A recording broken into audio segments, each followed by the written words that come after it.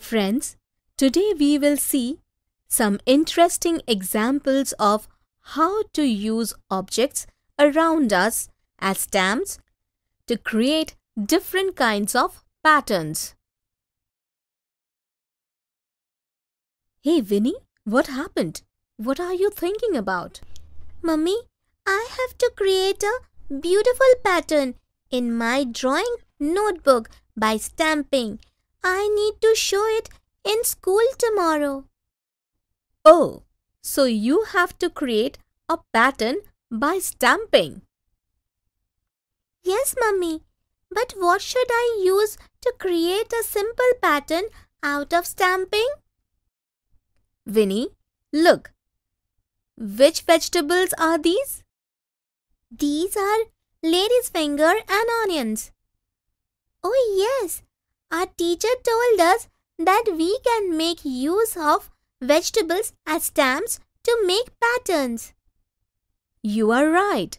So now we will cut this small onion into two halves like this and dip both the pieces in different colors. We will then stamp these on a paper and create a nice pattern. Pattern with an onion stamp. How? Dip the two pieces of onion in two different colors and stamp on all four corners of the page like this. See, the pattern is ready. Oh yes. Now we can stamp on the onion in the middle also. Very good, Vinny. Mummy, can we create some other pattern by using onions as stamps? Yes, Vinny.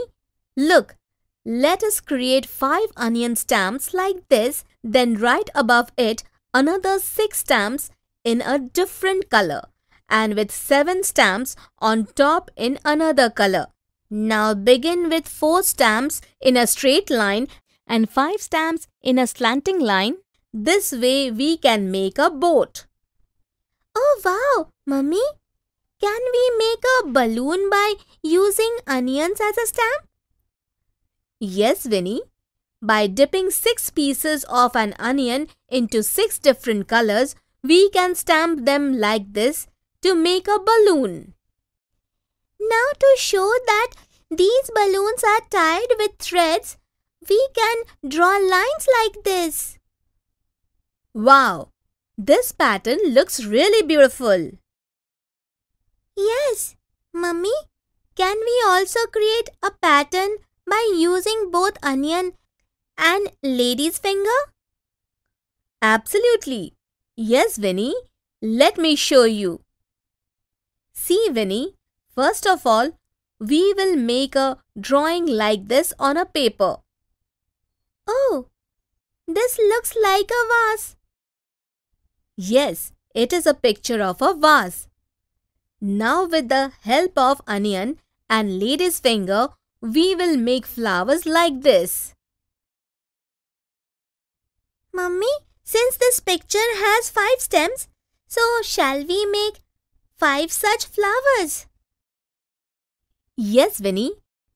But we will stamp the second flower using a piece of onion dipped in some other color, just like this. Do we need to repeat this pattern now? Yes, Vinny. Now let us make the third flower the same way we made the first. Yes, and the fourth would be the same as the second one. Now how would you make the last flower? To complete this pattern, the last flower should be like the first and the third one. Very good, Vinny. Now let's make a pattern on the vase using lady's finger as stamp. We will stamp on this strip of the vase. Yes, so let's stamp with 2 pieces of lady's finger dipped in different colors in this pattern. Oh wow! This vase is looking so beautiful. Yes, Vinny. Now go ahead and make a simple pattern of your favorite object in your drawing notebook using stamps. And I will go and cook some dinner.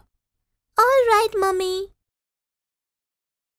So children, today in this video, you saw some interesting examples of how you can use objects from your surroundings to create patterns by stamping. In the next video, we will talk about the days of the week.